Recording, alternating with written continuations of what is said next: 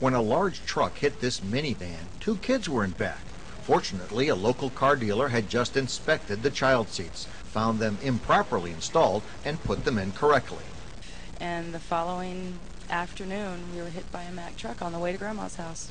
And if those seats hadn't been properly installed, we don't believe they would have survived that crash. Child seat inspections like this one are being held at car dealerships nationwide. Parents want to do the right thing. They just don't always have the right information, and we do. So what we did was we pulled the belt all the way through. And because we have this information, NADA and the New Car Dealers of America are perfectly positioned to provide this information to parents. Because before, you touched it, the whole thing swayed, so... Right, okay. At inspections like this, certified experts make sure parents are using the right seat for their child's age and size, that it's properly installed, and that the child properly fits into it.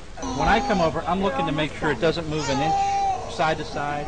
We tried really hard and spent a long time putting this in the first time, and we didn't do it right. Let's see how that is. It was loose. His straps weren't set at the right height for him. We didn't have it anchored. Carlotta Coates held her grandson as she had a child seat installed in her car. It's hard to keep dragging an extra car seat, putting it in, and we were never doing it correctly. And they pointed that out to us today when I brought him in. Car accidents are the leading cause of child death in the United States. Dr. Dennis Durbin heads the research team at the Children's Hospital of Philadelphia, the leading research center involving children who weren't properly buckled. One of the worst things I ever have to do as an emergency physician is go into a room and tell a parent that their child has either died or suffered a catastrophic injury in an automobile crash, and I know that that injury was preventable.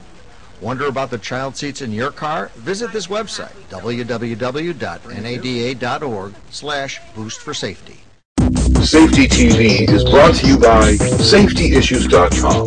Life has no reset button. Think safety.